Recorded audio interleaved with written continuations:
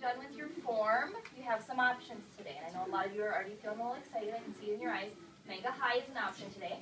So if you want to go on, wonderful. If you don't, you can go on Extra Math. Remember, if you have not reached proficiency, 36 or more, if you're a giant, you may stand up and quietly, in free transition, get your Chromebooks and start your form. What'd you get?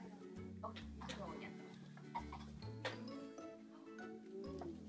Oh, this is easy. Are you ready?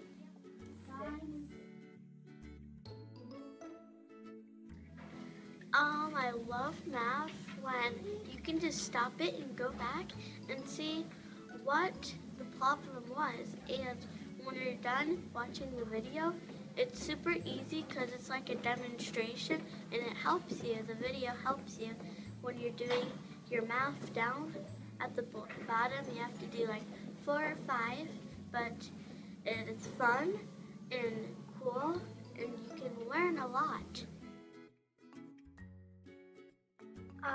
I like on the Google form that you can go watch a video, so then you then it teaches you about math more, and I like that it gives you problems after, so then it makes sure you know what your learning target is, and I like that I know my learning target every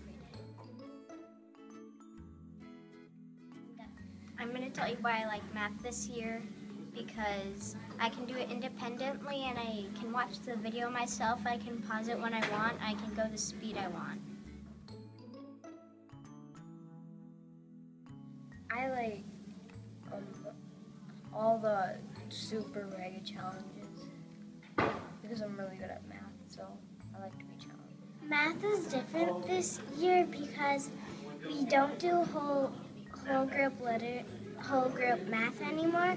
We only do it before, and then I get to go on my Chromebook by myself, and then it's more independent and I can go the speed I want to.